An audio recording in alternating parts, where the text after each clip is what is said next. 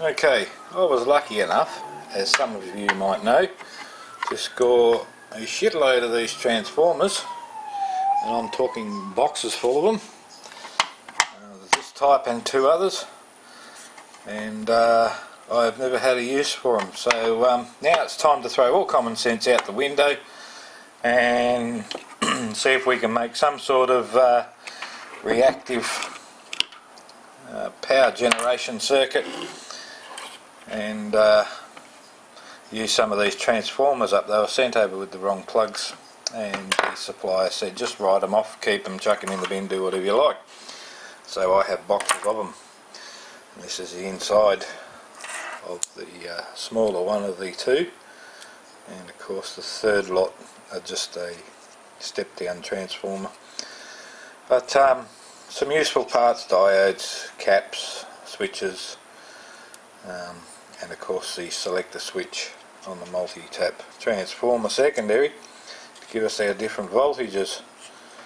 Now they're not voltage regulated, so the more load you put on them the less voltage you get, so they're not a real good transformer, just an old cheapo power supply for small crap around the house. These ones come with 4 different pins in the hope that it might fit something you've got at home.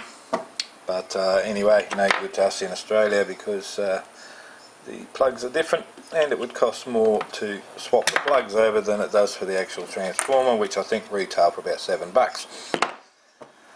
So we're going to pull a heap of them apart and just make up some stupid crazy thing that'll probably never work, but at least I'll get to use some of the transformers. So let's make our reactive power generator. Okay, so here's where we're at the moment. We're going to go Tesla. We're going to put Tesla's name on this because everyone loves putting Tesla's name on their work. It's all related to Tesla and gets them some more attention. So we're going to be no different. And we're going to use this 369 principle. We have 9 transformers. 1, 2, 3, 4, 5, 6, 7, 8, 9. And we have 3 capacitors. So what we're going to do is 3 of these transformers are going to be tanked, 6 are going to be our output, and of course we have 9. Tesla's numbers, 369. So that's what we have so far, 9 transformers. We have a heap of boards, got some useful parts on them, you know, switches, diodes, capacitors. They are, what are they, 25 volt 2200 microfarads. Come in handy one day. An on off switch and a multi-select switch, which of course was hooked up to the multi-taps to give you different voltages. Our caps we are going to be using are these ones here, 3UF 600 volts AC. Sounds impressive, fantastic. It's sure to make it work, and we of course have a bunch of wire to go with it. So let's keep building. We're going to mount it all on this pretty little board here and start putting it all together. We're going to need a feed transformer. I'm simply not going to put mains through this and kill myself, so we're going to go around 24 volts. So we'll hunt out a transformer to do that job as well, and we'll be back once it's all mounted on the board. Alright, here's where we're at the moment. What started off as being an absolutely stupid, useless project has actually turned out to be something quite interesting. Okay, so we've got all our transformers. Every third one on the secondary side is hooked to these caps, AC caps. What are they? 3 microfarads each. Our cap on our input, our 10 ohm 10 watt resistor there, which the blue channel is across, the yellow channel is across the transformer itself, showing the voltage. Here's our watt meter. Our idle current is 29, or our idle power is 29.1 watts. That's what we're using at the moment. These are all hooked in series on the primaries, and 2 coils on the secondary are also hooked into series going into here. So we have 2, 4, 6 coils, and then the other 3 on the secondary side are going through these caps, and these caps do make a difference. They do drop the power consumption. So as you can see, our voltage and current at the moment is pretty much well in phase, and we have no load placed on the system yet. 29.9 to 30 watts. So here's the thing that turned out to be pretty funny. We're going to take these LED bulbs here and we're going to plug them in and see what happens.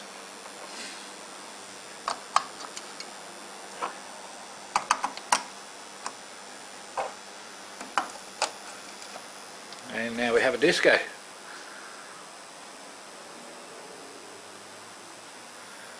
And we are now drawing 28.4 watts.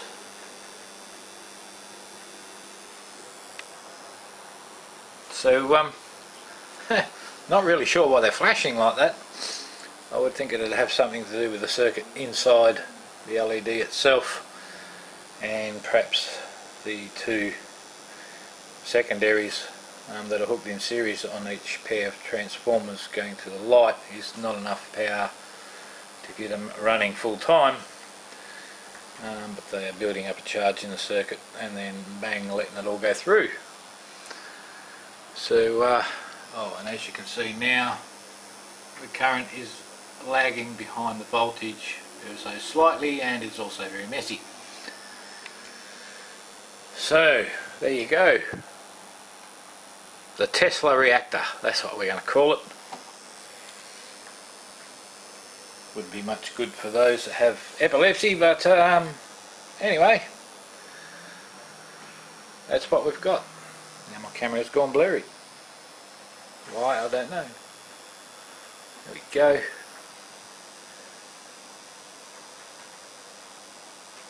The lights are playing havoc with it, it doesn't know what to focus on.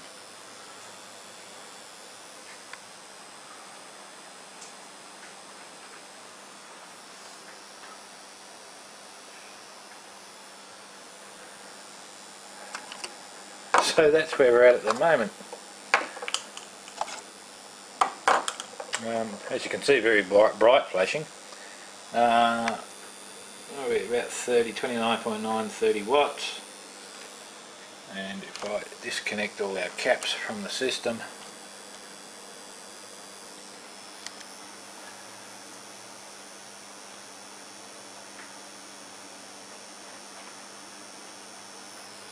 we can see that the voltage and current is still pretty much in phase, so they're not making much of a difference till such time as a load is placed on the device.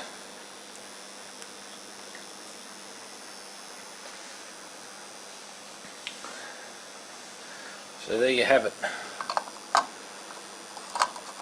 A silly little project. Turned out to be a disco light.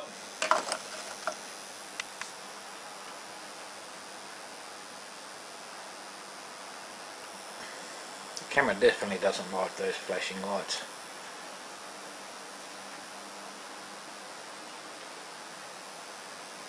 Anyway, that's where we're at.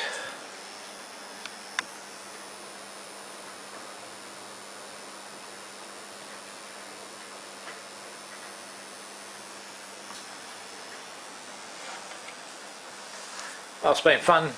Might fool around with it a little bit more, see what we can do with it. We'll stick some incandescent bulbs in there and see what happens. Cheers guys.